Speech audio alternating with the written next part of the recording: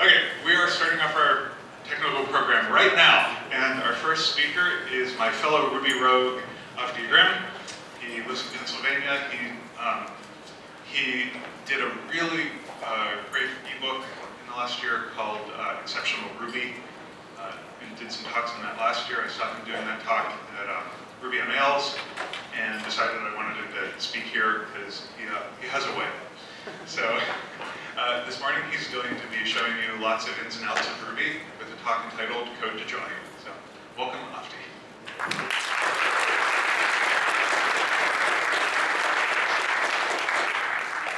Good morning. Good morning. Good morning. Who all got out on the dance floor last night? There we go. All right. I want to talk to you about some things that make me happy.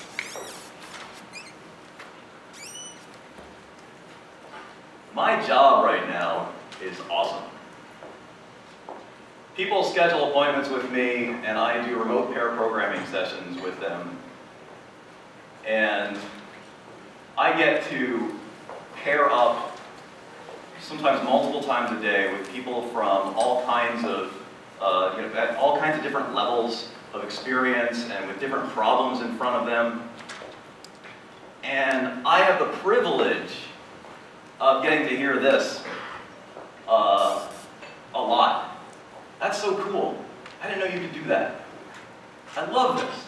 I love it. It's so great to be able to bring that to people.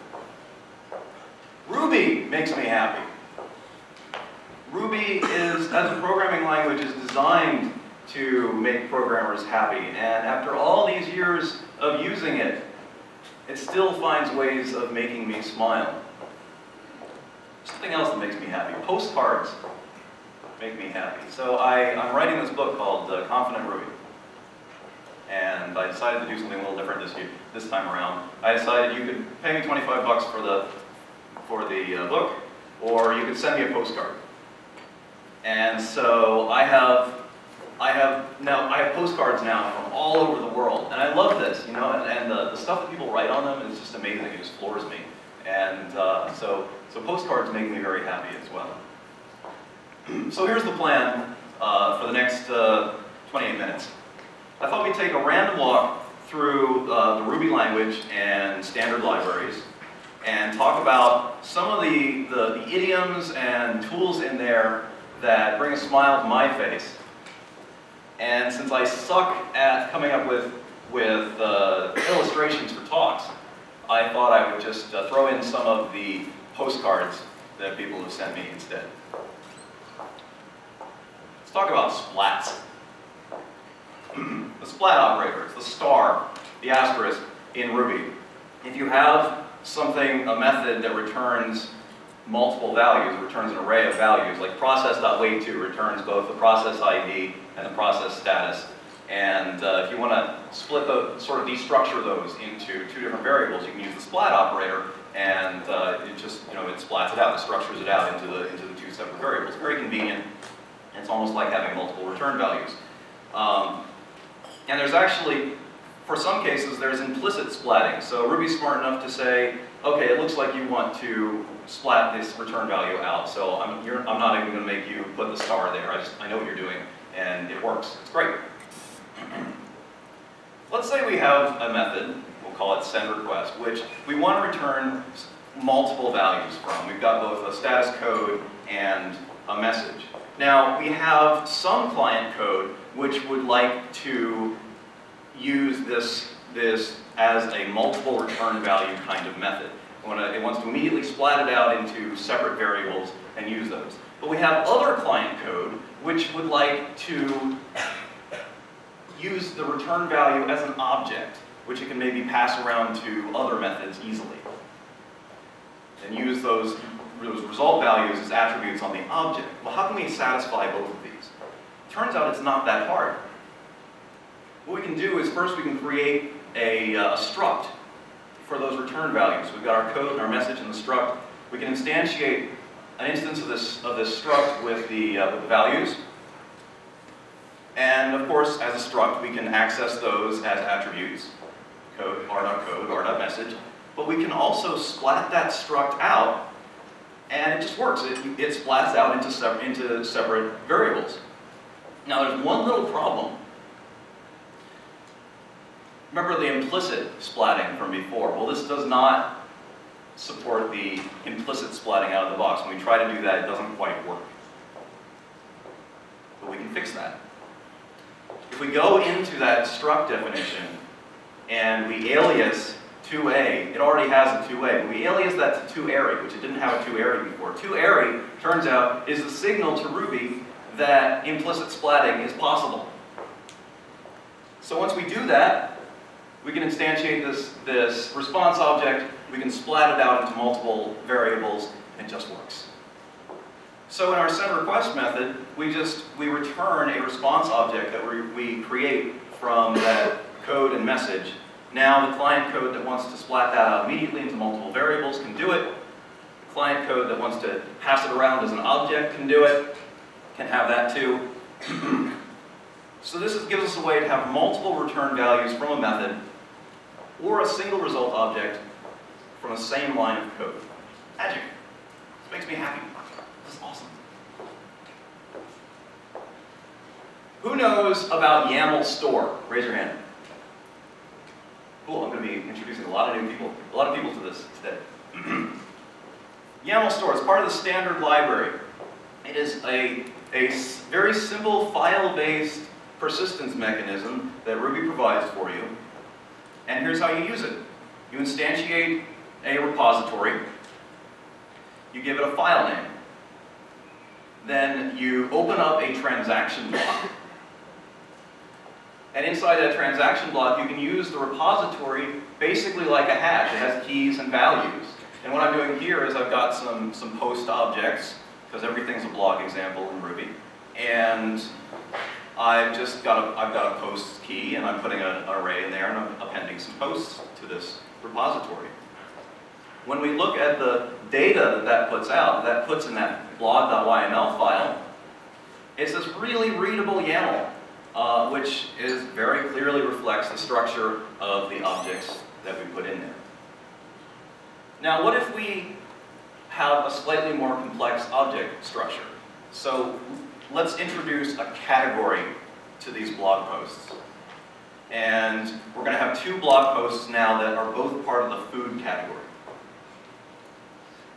What's that going to do in the output? Let's take a look. So here's the output that's generated. We can see a lot of the data is the same. We've got our two posts in there. In the first post, we've got a category object nested under it, and it's got that funny ID in front of it. And then it's got the information about the category. Then in the second post, it's got a category as well, but it doesn't repeat the category object. It just has a reference to that previous category object. So it's very smart about dealing with objects that reference other objects. And it's not going to write an object more than once. It'll just put the references back. So objects can reference each other. It works out very well. So this is pretty awesome. But it's also pretty slow because it's reading and writing YAML all the time. And it turns out that there's another library called pstore, which actually YAML store is based on pstore. pstore came first. pstore uses Ruby's binary marshalling format. So if you have trouble with the performance of YAML store, you can just drop pstore in its place and use that. You won't have nice readable output, but in some very informal measurements I did, it turns out to be much, much faster.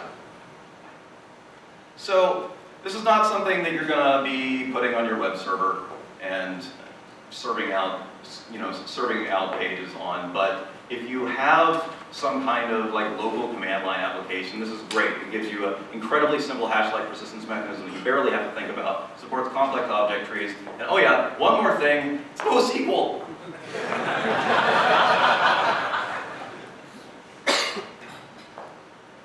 All right. Talk about enumerators. Let me get a drink first. Because my clock tells me I'm going too fast. Kernel to enum. Takes any old method, turns it into an enumerator. What does that mean? Well, here's the method. This method is very simple. It just yields a series of names one after another. This is a straight line method. There's no looping or anything involved here. Just a straight line method. We can call toEnum on that and give it the method name, and we get this enumerator thingy back. If we call toA on that enumerator, what do we get? We get an array of the values that this method yielded. So what this enumerator did was it turned our method that yields into an iterable object. So that's kind of cool. I had a problem recently. I had a program that had config files, and I wanted to treat it them kind of like rake treats its config files. So I had these files called .rc, and I wanted it to, like rake, I wanted to search up the current directory hierarchy. So if it didn't find one, a config file in the current directory, it would find one in the parent directory or in the grandparent directory. But not only that, I wanted it not just to find one, but I wanted it to find all of them, all the way up to the root, and then basically merge them together. Turns out there's a method in the standard library that got me most of the way there. The path name library has a method called ascend. So you call ascend on a directory, and it yields once for the current directory, and then once for the parent directory, and grandparent directory, and so on up to the root. So this was great. It got me most of the way there, but this wasn't exactly the way I wanted to iterate, because I kind of wanted to collect an array along the way if I found one of those config files. So here's what I did, and we'll go through this line by line. I took that current directory, and rather than just saying .ascend, I turned the ascend method into an enumerator. So now I had an iterable object over the ancestor tree of this, or the ancestor path of this directory. And then now that I had an enumerator, I had all these wonderful enumerable methods available to me. And the one that I wanted to use was each with object. So I said each with object, I passed in an empty array, and then I went through that, I iterated through that ancestor tree path, and at each point I checked to see if the config file was there, and if it was, I added it to the array. And then this whole block returned the array. It worked out great. So enumerator and toEnum. You can turn any method that yields into an iterable series. And it makes all the power of enumerable available to that series. This is awesome. It makes me happy. Let's talk about break. What can we say about break? It's a keyword. It breaks out of loops. Whoop-de-doo. Well, let's take a look at that method we introduced earlier again. Remember, just a straight line method, no looping or anything. It's just yielding names one after another. What if we use that method and we pass it a block which will break after two names? So you can see the output at the bottom, it gets two names, and then it's done. What did we just do there? Let's take a look at that. We started going down, executing this straight line method. We got down 2 lines into the method, and then we forced an early exit from this method. And we did it without a return, a throw, or a raise. So that's kind of interesting. But this might raise a question in your mind. That's kind of interesting, but it sounds kind of dangerous too, because what if that method had some important cleanup that it needed to do at the end in an ensure block? Does that mean it would just be thrown away? It would just be ignored? Now let's try it. Here's a version that has an ensure block which always puts out a last name. Put the exact same block into it. Now our output has 3 names. So what just happened? We forced an early exit from that method right in the middle, but then Ruby jumped down to the ensure block, executed that, and then finished breaking out of the method. And this is pretty cool, because what this means to me is that Ruby has my back. Even if I'm doing weird things with break, it still has my back, and it's going to make sure that stuff that I put in place to clean up after myself is going to be called.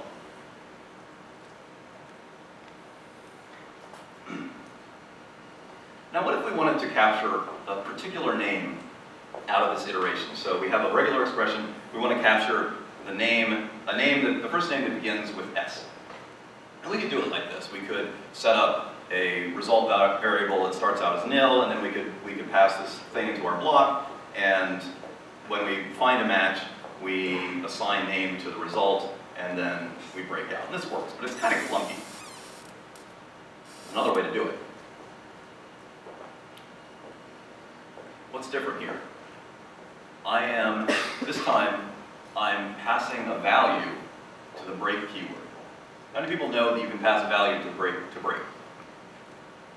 A good amount of people, that's awesome. What does this do? Not only does it break out in the middle of execution, it effectively overrides the method's return value.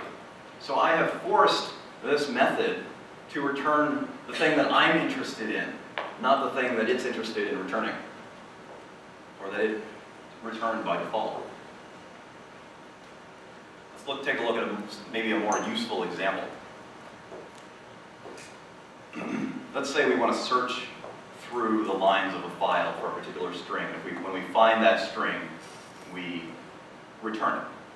When we find a matching string, we return it. And then we're done. And this is a classic application of, you typically use like a detect for this. But there's another requirement here. We also don't want to do this forever. If it's a really long file, we don't want to just keep searching through it. We want to give up after the first 100 lines.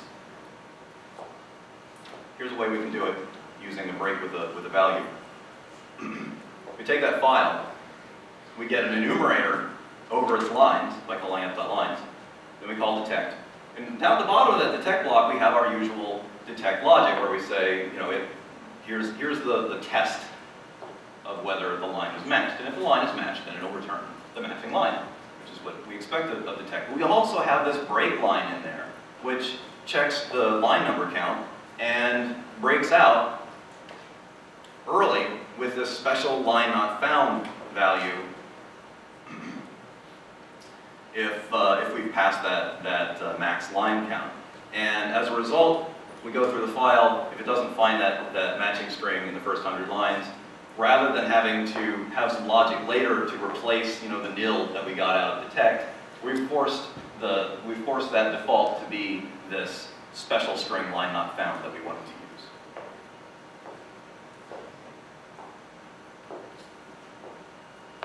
All right.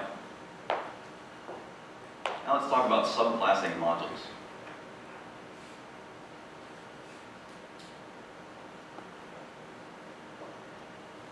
Let's take the example of a really basic role-playing game. We've got characters, and they've got a character class, and they've got a character race. And so here we're setting up a particular character who is a human wizard. So we've got a human class, human race, a wizard class. And here's what we'd like to happen. We'd like the character to have some attributes of its own, like a name.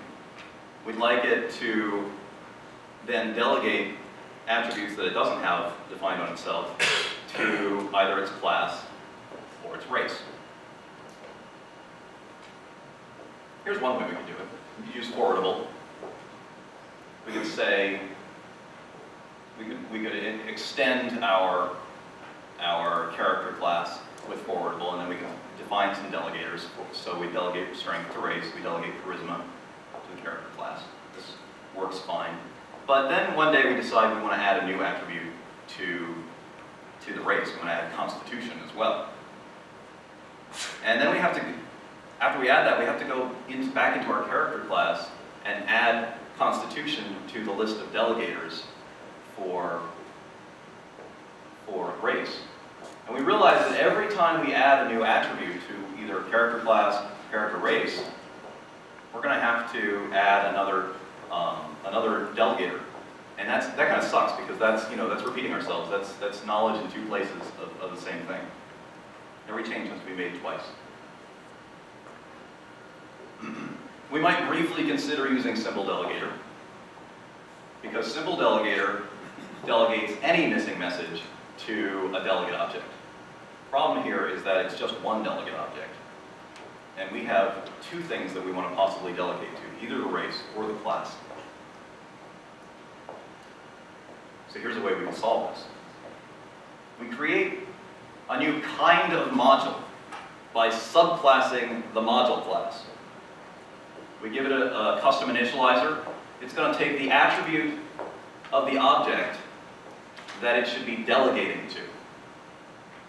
And we're going to save that off in an instance variable. Then we're going to call the base initializer for module, which if you've ever done module.new, you know it takes a block, which is the implementation of the module.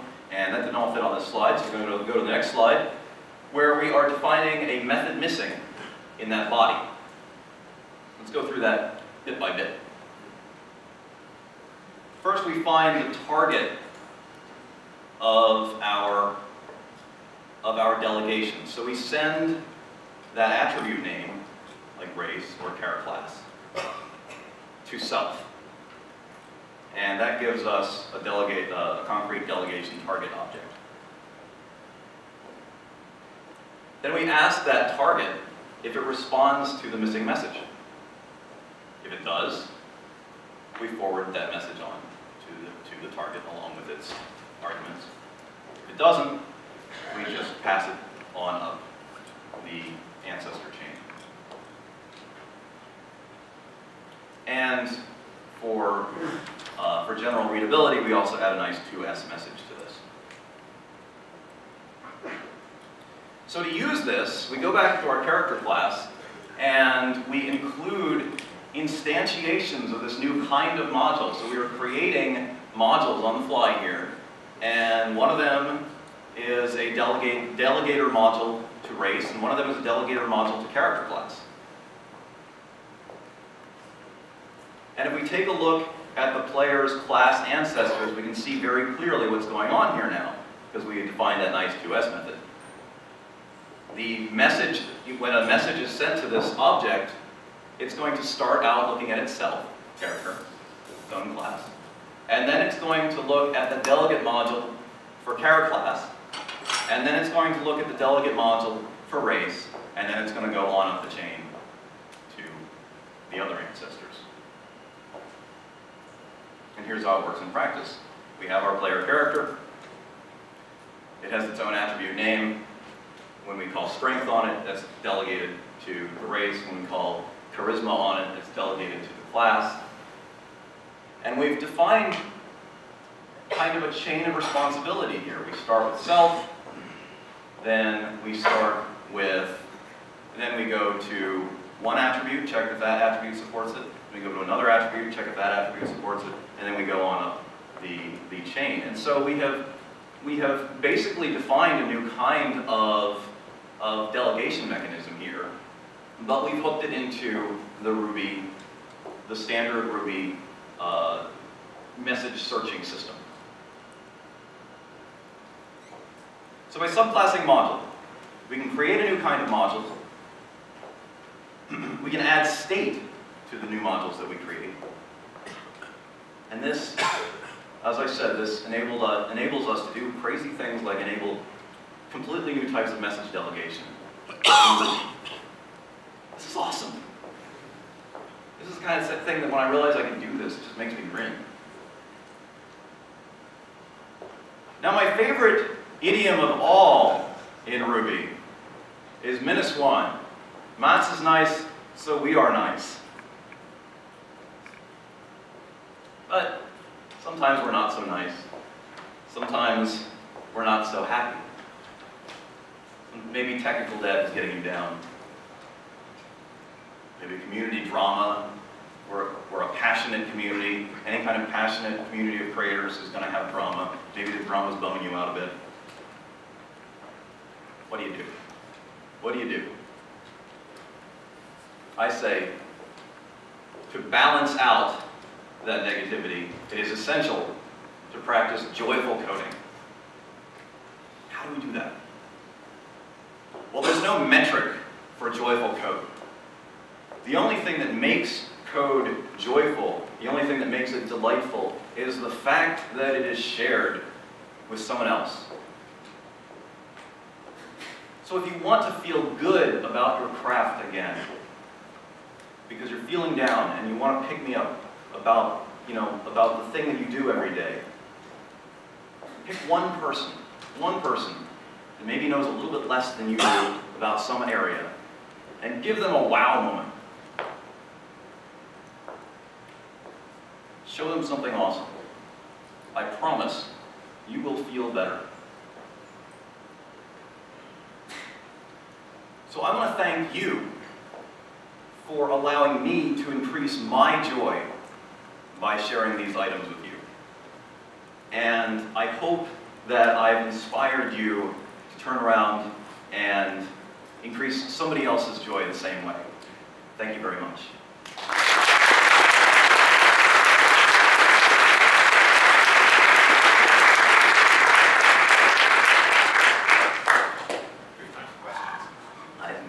I've got some time.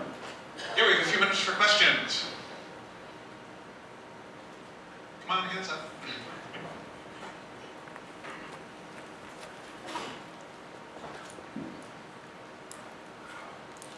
Okay, great talk, by the way.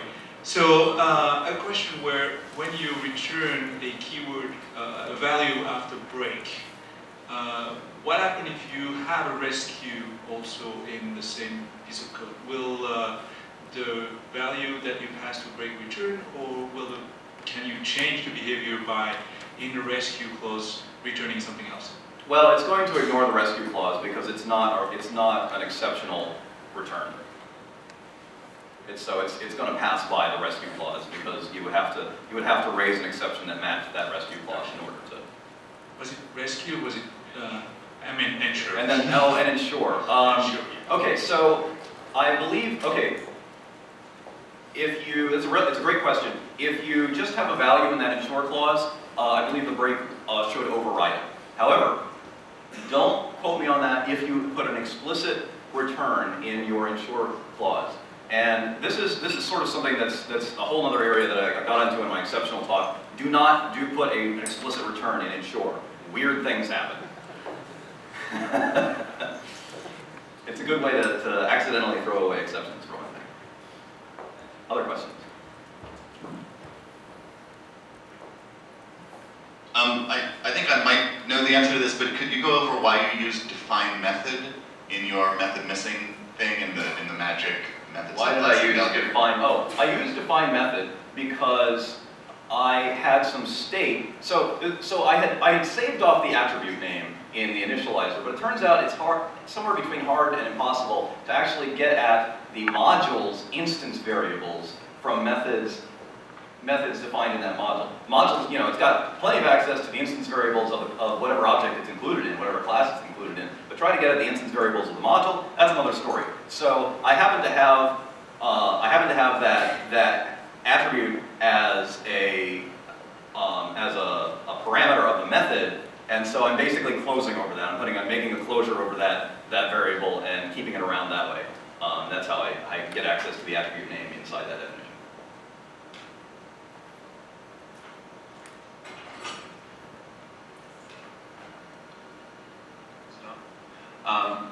P-store and YAML store are really awesome and cool tools. Have you ever came across a simple store like that that lets you do a range on the keys? Like if your keys are a timestamp and you want all of the values since a certain thing? Well, there's really no, are you talking about like querying? Yes. Not off the top of my head, there's no provision for querying built into YAML store. It's just, here's a tree of objects, you can go through it any way you normally would in Ruby. You could actually, one thing you could potentially do is you could actually, since anything can be a key in Ruby, anything can be a key in the hash, you could probably key on the ranges. You could make a range, you could make last week one of your keys and this week one of your keys. I don't know. You do some crazy stuff, but I'm not sure how well it would work.